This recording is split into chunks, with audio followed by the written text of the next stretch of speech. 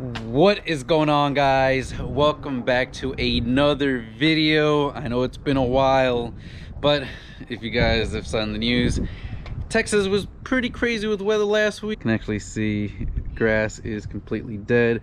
Now the weather is actually pretty nice now, and well, everything luckily was fine here with my family. We didn't have any issues.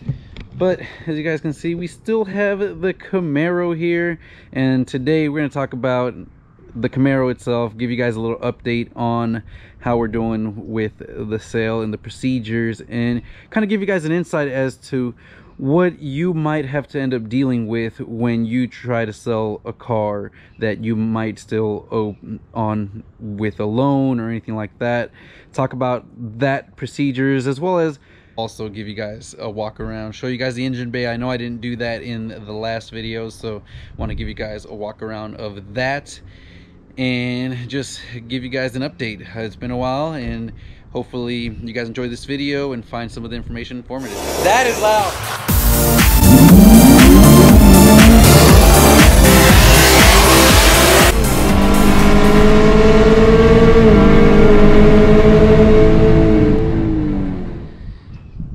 Really quick, guys, before we get to the video, I want to just give a huge shout out and thanks to all of my subscribers. We're at almost 4,700 subscribers. You guys are killing it, and if you really love this channel and support the channel, make sure to hit the thumbs up button and consider subscribing if you haven't.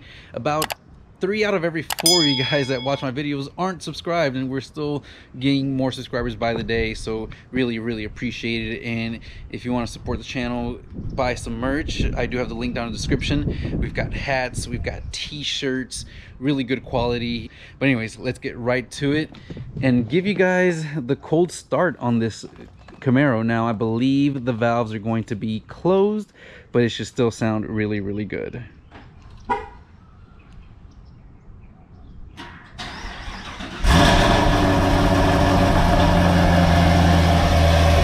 Tell the valves are closed, and I mean, this thing is just awesome.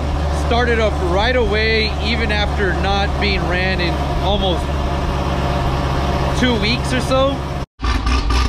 All right, first time it's seen, I guess, a little bit of clouds in a long time, but there we've got the valves open now.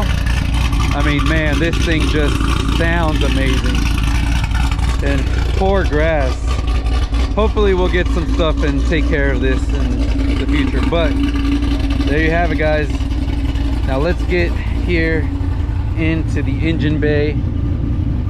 You guys can see the nitrous purge set up in the center, and there you have it. Right away you see the nitrous outlet, MSD plate kits.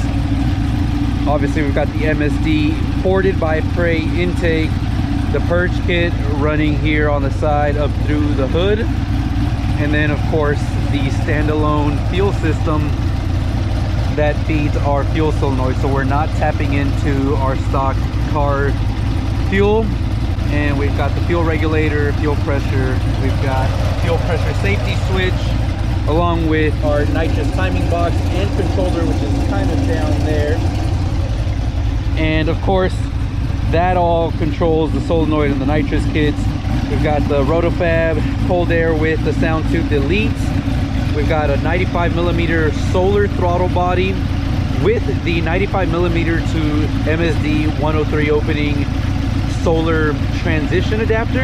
And that is pretty cool. I'll probably show a picture of it on the screen, but basically it makes sure that the throttle body to the 102mm nitrous outlet slash MSD opening has the tapered edge, so you don't have any cutoffs or anything, and it's a smooth transition for the air to go in. We do have the GPI Ported Heads, speed engineering setup. Got a brake performance stage 3 cam, along with, not sure if you guys can see, but it is an ATI lower balancer and our Mighty Mouse catch can.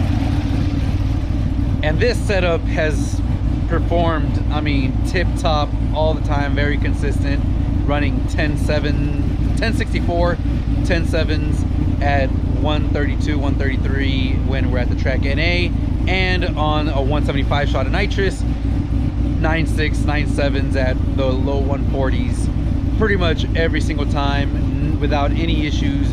Don't even worry about spinning, the car hooks and goes.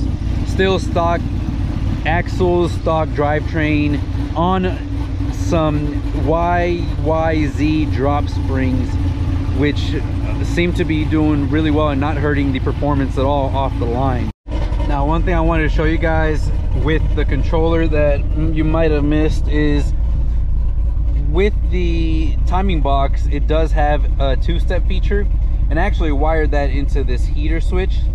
So when this heater switch is open, I've got a two-step set at about 1500 or 2000. So if I was to floor it, just completely floor it, this thing would just go to the two-step level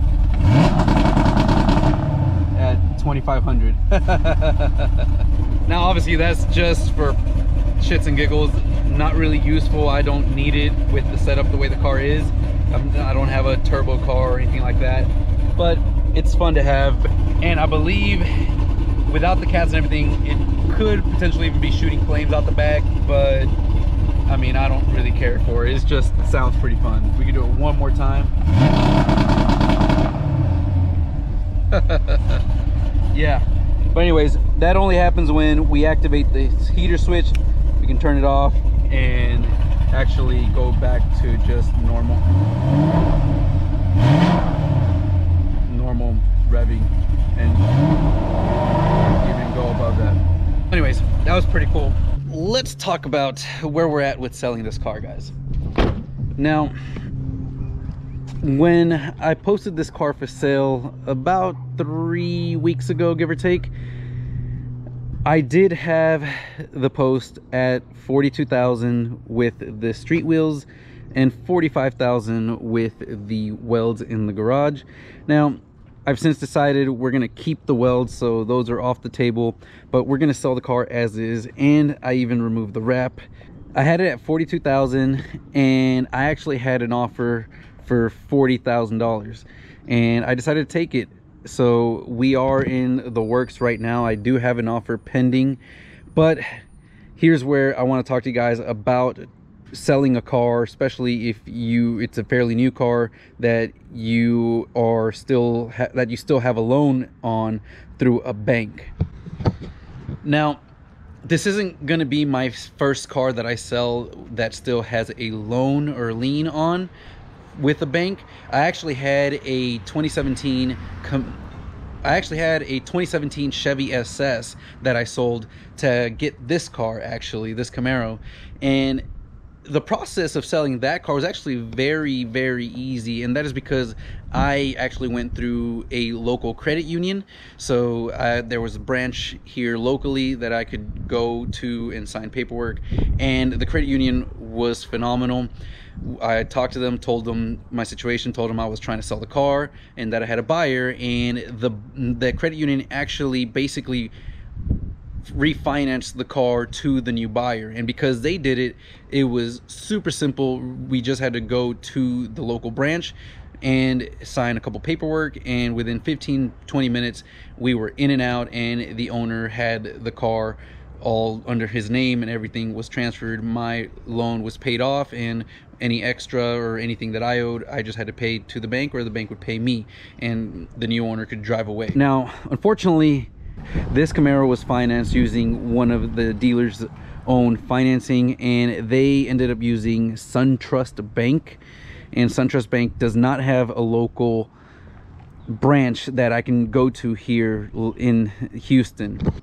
Because they don't have a local branch, it was going to be a lot more difficult to be able to do any type of paperwork or signatures, and even more difficult when you are trying to do what I did with the car. So I reached out to SunTrust Bank, and it seems like this is what happens with a lot of banks. The way that they are going to do it, which makes it much simpler for both parties involved, the seller and the buyer, is for the buyer to just basically take out a new loan through the same bank to pay off the existing loan. And that is the way that they're able to just transfer all the lien papers, title, all that from the seller to the buyer without having any issues and making things easy. And like I mentioned, that was very easy to do when the bank had a local branch that we could go to. But with SunTrust, they don't have a local branch in Houston, so it was going to be very difficult to try to get everyone on conference calls, signatures, paperwork, all that taken care of, and could basically draw out a sale for, you know, month or two. So what I decided to do was just go ahead and send the payoff for the car so that I can get the title and basically make the transaction so much easier. So guys, one recommendation, if you can do it, if it's possible, go ahead and just send the payoff before you decide to sell a car, as a fairly new car that you might still have a lien on. That is going to make the selling process much easier, even if it is to somebody else that's going to finance through another bank. When you have a title already, it's a lot simpler to do any type of paperwork and do what needs to get done. I went ahead and I sent the payoff for this car, so now I'm just waiting on the title to get here. And once the title gets here, if everything goes well, the new buyer will be coming out here to pay me, basically give me a cashier's check, and or we're gonna go through their bank, and I just have to provide the title to the bank, a copy of the title to the bank, and all that good stuff. And we're gonna be basically saying goodbye to the SS, guys. I know a lot of you guys were hitting me up about the part out or if you remove stuff, and at this point I do have one buyer that is pretty much committed, and of course just waiting on that title to get here. I got a second buyer that is basically saying if the first one doesn't come through, he's willing and able and ready to go. So at this point, the likelihood of the Camaro selling is very high, and it should be happening here in the next 2 to 3 weeks. So what does that mean in terms of the channel and looking for the next car? Guys, I've actually been looking for ZL1s, and they are a lot harder to find, especially in the color and miles and year that I want. It's getting difficult to find, so we might take a little bit longer to find it, but I am in no rush, guys. I am not gonna rush buying another car, even if this one leaves and I can't find one before this one goes. I am just gonna make sure I take my time to find the right car and start the journey again all over with you guys. In the meantime, if the Camaro leaves, I do plan on starting to work a little bit on this truck. I probably will be taking it out to the track and just kind of seeing some baseline numbers. I do have a cold air intake in there, and I'm going to be tuning it, maybe doing some long tube headers, and of course basically just doing some E85 stuff as well. It is flex fuel, so it should be able to handle full E85 tune. So I'm hoping this thing can run in the high 13s as it sits, and then maybe get us into the low 13s, maybe a high 12 with the headers, E85, and the tune. But I'm actively going to be looking for that ZL1, guys, and hopefully I can find one and the timing will be perfect where this one will go and we'll bring the ZL1 in and we will be able to continue the content. Maybe even some lawn and other power content, guys. I just picked this up yesterday, which is my 40-volt electric lawnmower and 40-volt string trimmer. And these are the newest HP line stuff. Not that many reviews on. I might do one of those, so if you guys do see a video on these, obviously it might not be truly car related, but they are some kind of motor, and if you're into that kind of stuff, make sure to click on it and check it out. I'll probably give you guys my review on these. Not many reviews out on them, and if you're not interested, then you guys can probably just skip that video and wait till I do something like take the truck to the track or go to the track and show you guys some of the other cars that are out there. And of course, maybe an update on the video when this car finally gets sold. That'll be a sad day, and when hopefully I get my new car. So with that being said, guys, I hope you guys enjoyed this video and got a little bit of information out of it. I might have talked a little bit too much, but this is something that I've told you guys I was going to do, talk about exactly how the selling process was and what I'm having to do, and maybe that'll help you out in the future. So with that being said, I hope you guys enjoyed this video, and I'll catch you guys in the next one.